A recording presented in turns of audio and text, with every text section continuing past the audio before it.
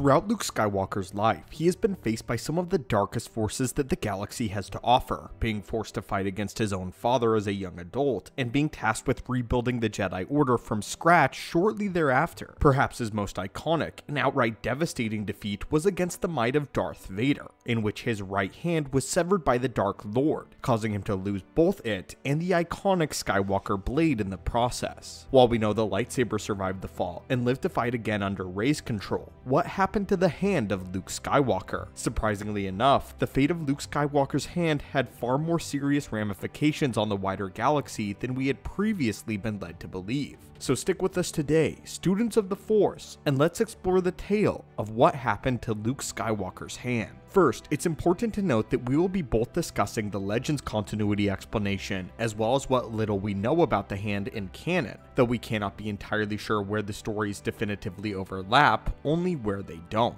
The recent run of Darth Vader number 11 showcases a new addition to the modern Disney canon, helping to explain the background of Emperor Palpatine's cloning experiments that ultimately led to his return on Exegol. Here, this story follows Vader's life shortly after the battle on Cloud City, and his subsequent confrontation with the Emperor, where it is revealed that Palpatine was able to recover the severed hand of Luke. After finding Luke's hand on Bespin, Palpatine had it transported directly to Exegol, the home of his brand new cloning experiments and the heartland of his Sith alchemy. This clandestine base of operations was the central hub for all of Palpatine's dark side experiments, from his genetic alteration to the eventual Strandcast program that would result in the creation of not only Snoke, but Rey, as well as the clone body that Palpatine would inhabit. While this run is as of yet incomplete, the comic seems to have significant implications for not just the creation of Snoke, but the return of Emperor Palpatine as well. And it could all have to do with Luke Skywalker's hand. We don't know how many experiments the hand was used to conduct, but if Palpatine used Luke's hand to make a Strandcast of himself, this amalgam between his DNA and the Skywalker bloodline might be eventually revealed as the being known as Snoke, though we cannot confirm that this is what the writers are building up to as of right now. All we know currently is that Luke Skywalker's hand is being used in experiments on Exegol. But what exactly do we know?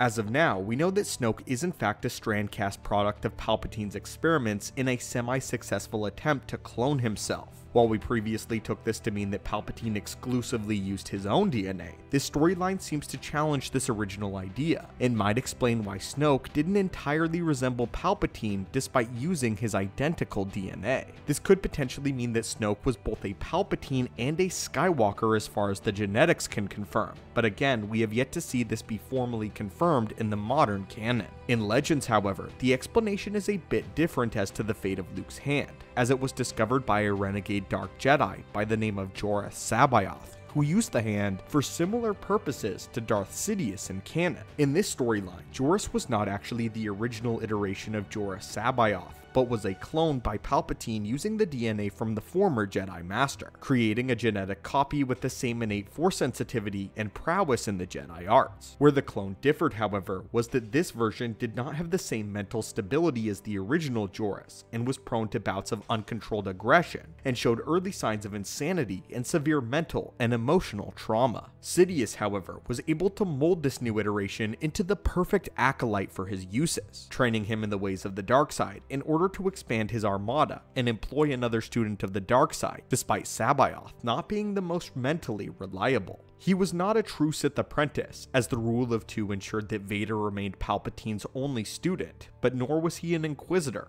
Instead, he was something different entirely. After the collapse of the Empire and the rise of the New Republic, C'baoth was sent into exile, bouncing between Imperial factions as the galaxy was thrust into disarray amidst Palpatine's death. It was here, though, that Joruus came into contact with the former Imperial commander and the legendary Chiss warrior, Grand Admiral Thrawn. Thrawn, who had also managed to survive the dismantling of the Empire, now led his own faction of loyal followers and Imperial sympathizers. In the year 9 ABY, roughly 5 years after the Empire collapsed, Thrawn and C'baoth met for the first time and began to discuss a mutually beneficial partnership. It was revealed that Thrawn had established a foothold among the Imperial factions that were still operational, and these remnants remained loyal to Thrawn and his sole command. Thrawn, being the incredibly versatile tactician that he was, had formulated a plan to overthrow the new Jedi Order with the help of C'baoth. promising that he could then take the unborn children of Leia Organa as students in exchange for taking Luke Skywalker captive in the process. As their plan progressed, however, Thrawn began to see the cracks in Sabaoth's mental stability, watching him descend further into madness as a result of his imperfect cloning creation. Here, Thrawn had a decision to make, weighing the logical advantages to keeping Sabaoth on board, and he eventually decided that Sabaoth was a complete liability. Thrawn is known for his logical approach to various militaristic situations, not allowing emotion or compassion to cloud his vision of what must be done.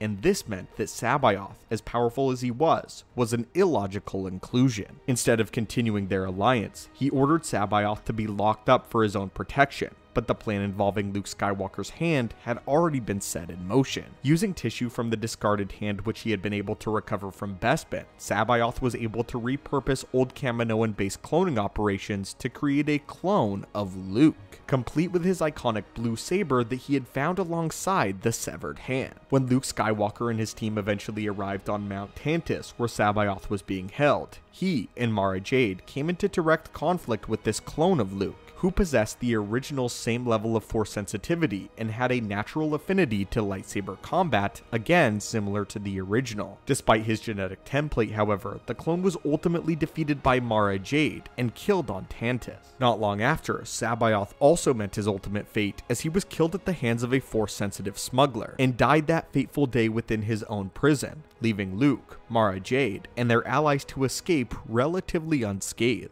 But anyway, my friends, and students of the Force, what are your thoughts on what actually happened to Luke Skywalker's hand following his duel with Darth Vader on Bespin? And now confirmation that both Star Wars Legends as well as Star Wars canon had stories revolving around Luke's hand. More importantly though, do you think that Luke Skywalker's hand was used to create Snoke, or was it used in other experiments on Exegol? And what do you think Darth Sidious's ultimate plan for Luke Skywalker's hand was? Do you think that Snoke could potentially have some Skywalker DNA latent within him? As always, my friends, thank you guys so much for watching the channel. May the Force be with you, and I will hopefully see you in another video.